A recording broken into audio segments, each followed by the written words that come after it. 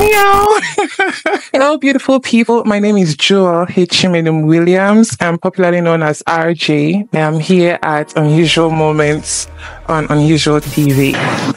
I prefer chats because calls give me anxiety. I had a traumatic experience from a call. So, although, as much as, you know what, I prefer chat, please just text me. Text me what is going on, because if you call me, I might die. I love iPhone. I love iPhone because iPhone has this really, really incredible quality. And I don't know, I just love iPhone. Yeah. Education.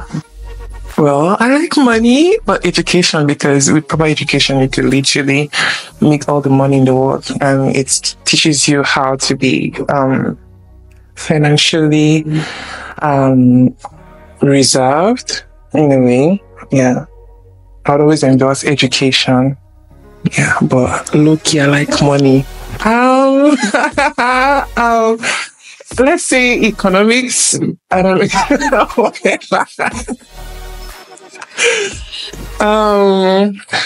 Let's say I like a little bit of both, but I prefer Netflix and chills, actually. I like my space. I like privacy. You know, I'm not so much of a party person, so it just depends on the mood. Today I might be feeling like, okay, let's just Netflix and chill, and the next minute I want to go to a club in club. So to-do list doesn't work with me, or I'm a very messy person with my to-do list, so flexible work plan works for me.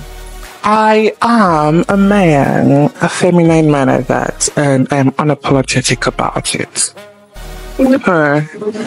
Yeah, in my next world, yeah, I still want to be a man, but in a more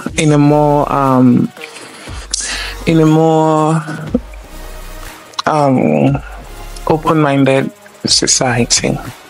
Yeah. The reasons. Because, you know, being a feminine boy child growing up, it was mostly an experience of bullying for me. I don't think anybody can bully me now with what I already, since I'm self-aware now, and there's nothing wrong with me. I am the apple of God's eyes. So as much as everybody was created in God's image and they exist in their own individual rights, I have every right to exist as this person, as this awesome being on this show. So, I mean, you're having a premium experience, don't you think so? Okay,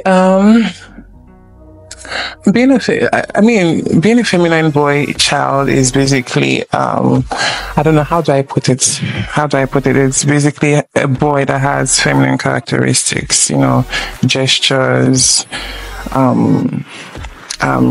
carriage that are often considered feminine. So, yeah. I will always smile, please. What makes you smile? Because, that way I tend to mask my emotions better. You never know what's going on in my head or in my mind when I'm smiling. So even if you insult me, I might just smile while I'm putting my own breast.